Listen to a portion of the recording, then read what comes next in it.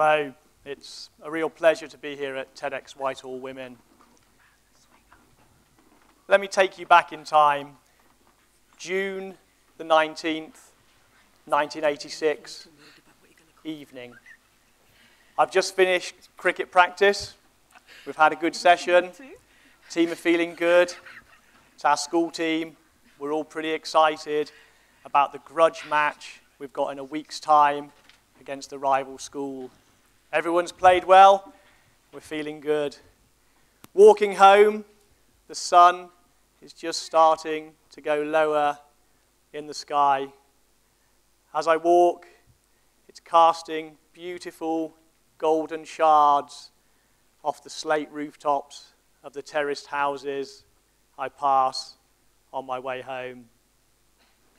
I get home, and finally the sun sets, leaving a beautiful golden afterglow in the western sky. It's beautiful, it's brilliant, I'm happy. I go to bed, I go to sleep. I wake up the next morning, and I can't see. I've lost my sight overnight. It wasn't expected. It wasn't predicted. It certainly wasn't something I thought I'd have to face in my life, or even know anybody who would have to face that in theirs. But even in that first instant, that first moment of realization, I knew that it wasn't ever coming back. June the 19th, 1986. A beautiful sunset, a brilliant sunset, the last sunset I would ever see. How do you carry on? How do you continue after something like that's happened? Sport was a massive thing for me. I played cricket, rugby, football for the school. Did this mean that for me, sport, maybe even life, it was game over? No, because seeing isn't believing. Even at that moment of losing my sight, this huge rush of belief surged from inside me, saying, you are still alive. You still have possibilities. You will go on. You have to go on. You have no choice. But how to do it? I knew how to walk. I knew how to read. I knew how to write. I knew how to swim. I didn't know how to do any of those things, not being able to see. But I figured, even in those first few days, if I could get over the emotional pain, no easy task in itself, but if I could get over that emotional pain, then it was just practical problems which must, by their nature, have practical solutions. Practical solutions which I had to find. So how to go about it?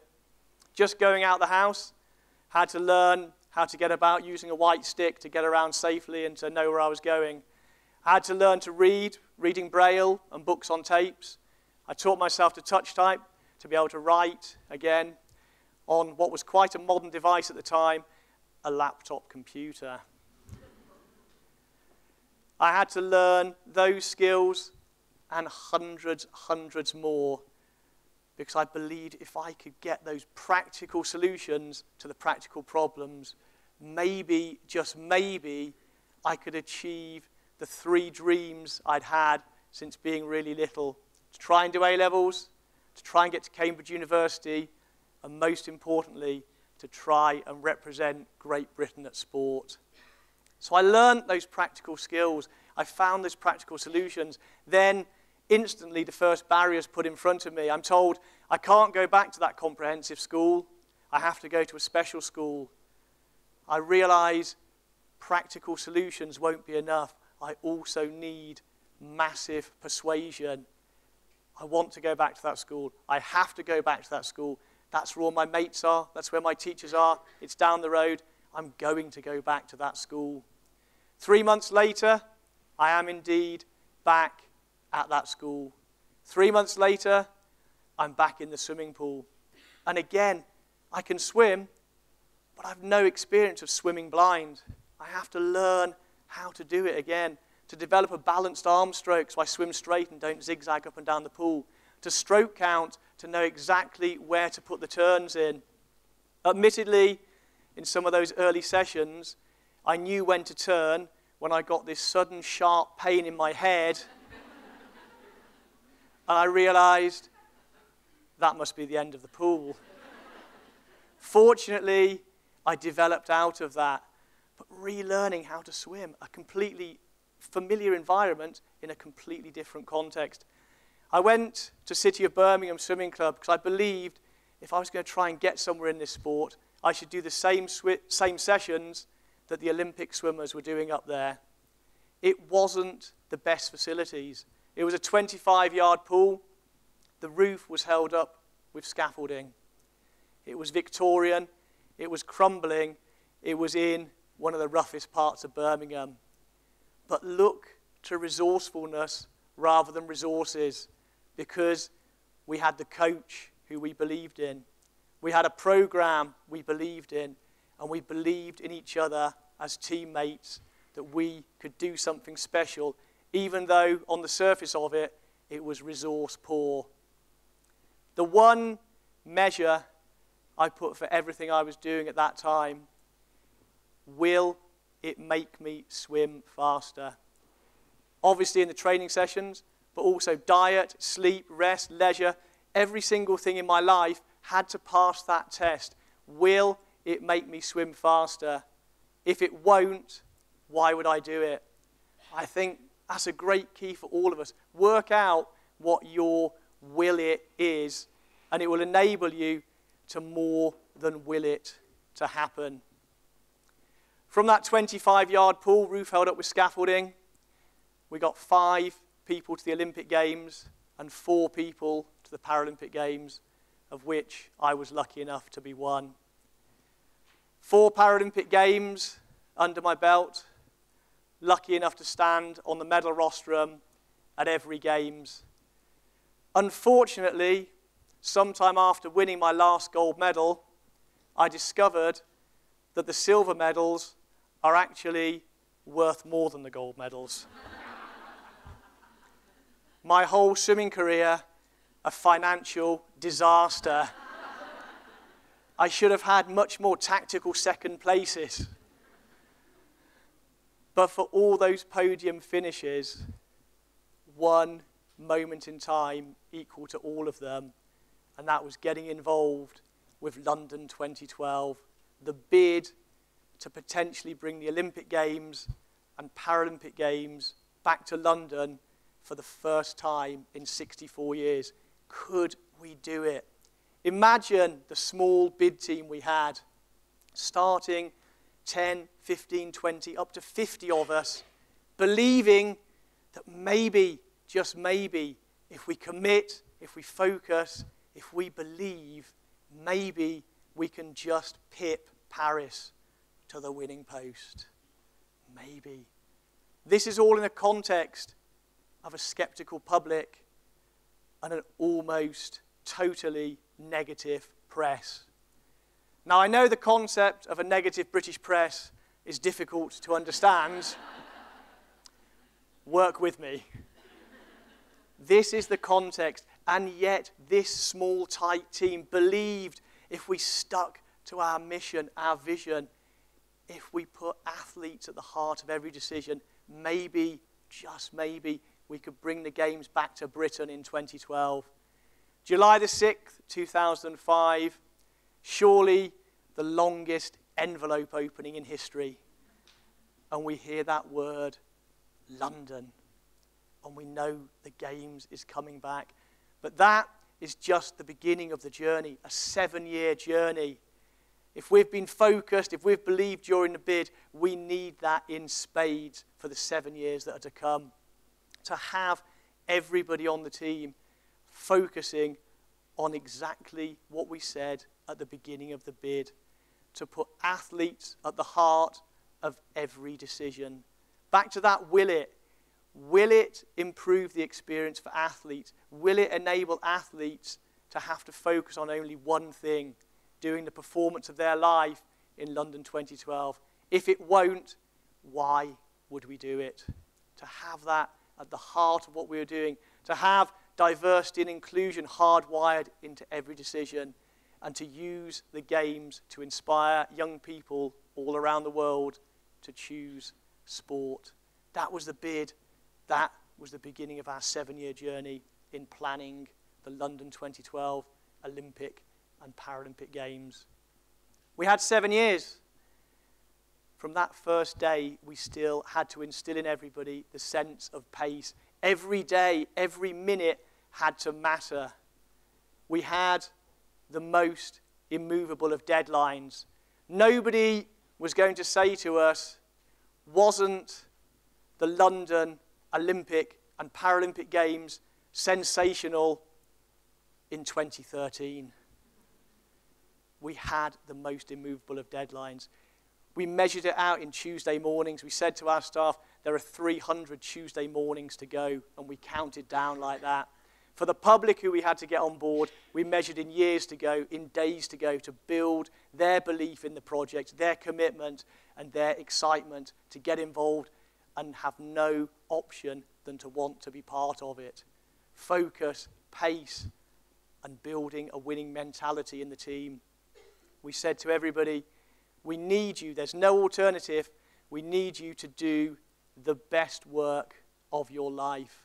We need world-class performance to equal the world-class performance that the athletes will be doing in 2012. Nothing short of that. If we needed focus, pace, and a winning mentality for the Olympic Games, we needed it 1,000-fold for the Paralympic Games. I had a vision, I had a belief that we could do something incredibly special with the Paralympic Games in London in 2012. Stars aligned, but it wouldn't just happen. Everybody had to believe that alongside me. But look at the history.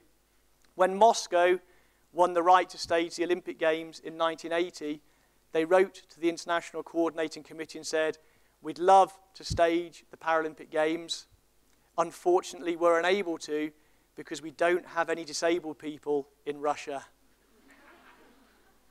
This is not that long ago. I looked to history again. I saw that no previous Paralympic Games had sold out or got anywhere near a sellout. And yet I knew if we were going to make this a game changer, we had to sell out. We had no choice. We had to get all Olympic sponsors, also Paralympic sponsors, never been done before, and we had to drive broadcast deals right around the world.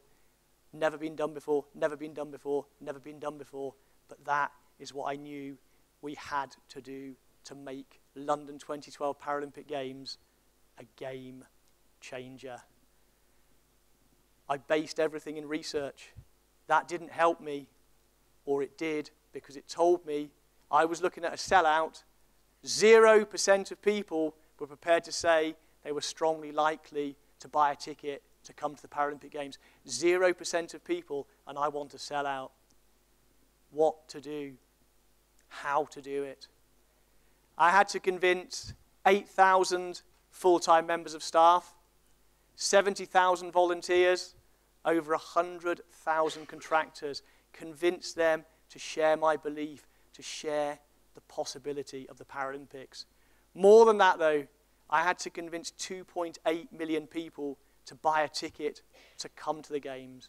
Wider still, I had to convince hundreds of millions of people to tune in to watch the Paralympic Games across the UK on television and right around the world for the first time. Difficult, difficult, difficult. Put in the Paralympic Games, put in the concept of disability and all the issues around there. Tricky stuff. How to go about it? To look at all the images, to create a file of every image of a Paralympian that's ever been taken, to analyse, to run through them, and to create a library file of images which everybody would commit to using and no other images. Images which would say grit, determination, elite sport, courage, get stuck in, blood, sweat, tears. All the images which we know about sport. None of the images could even hint at care, concern, sympathy, or an atavistic response to disability. Get that file right, get everybody to use those images across our sponsors, across the broadcasters, across the press, to get that picture of what we wanted the games to look like. But we needed, alongside that, a massive moment. I thought, let's have International Paralympic Day in Trafalgar Square at a year to go. Never been done before. Get the 20 Paralympic sports all showcased in Trafalgar Square in front of the world's media, and at the centre of it, have Prime Minister David Cameron against Mayor of London Boris Johnson in a game of wheelchair tennis. I'll leave it for you to consider and discuss in the break who won the tennis. It's a good debating point. Reason for doing that: get the world's media snapping, broadcasting those images. Picture of the day in The Guardian, picture of the day in the Wall Street Journal the next day, broadcast around the world, then putting Paralympic tickets on sale, and in the first 2 weeks, shifting 1.1 million tickets for the Paralympic Games. That gave people even more belief. For people who were doubting at that point, at a year to go, they then came on board and saw that yes, we can sell this thing out. It is going to be different in London in 2012. So to the Games itself. 11 days of sensational sport. Yes, the swimming pool was excellent. Of course I'm going to tell you that. And of course it's true. But the athletic stadium, the velodrome, superb, and all sessions sold out. More than that though, sports that people had never even heard of before the Games, never mind seen, also sold out. Wheelchair rugby, the Canadians call it murder ball. These guys mean business. They don't just have a physio on the bench, they have a welder. This is Paralympic sport at the sharp end. 11 days of sensational sport to change attitudes, to increase opportunities, to change the way people perceive, and to demonstrate what you can do when you get momentum behind an idea, behind a concept, and convince 8,000 full-time, 70,000 volunteer, and 100,000 contractors to share that belief and be part of it. London 2012 Paralympic Games demonstrated how we need to move from seeing to being.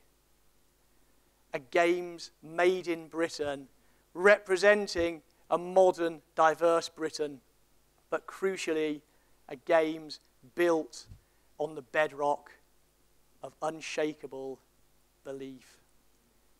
To turn to a great believer, Mr. William Shakespeare, the fault, dear Brutus, is not in our stars, but in ourselves, that we are underlings. Underlings, be gone. Let belief blast us into the characters we can be, not the caricatures of our own or someone else's scared scheme. I've been extraordinarily lucky to get to Cambridge University from a failing comprehensive, to get to the medal rostrum at 4 Paralympic Games from a dilapidated swimming pool in Birmingham, to lead the team that planned and delivered the London 2012 Paralympic Games. All of these experiences out of sight. Ladies and gentlemen, seeing isn't believing. It's belief. Belief that brings forth the vision.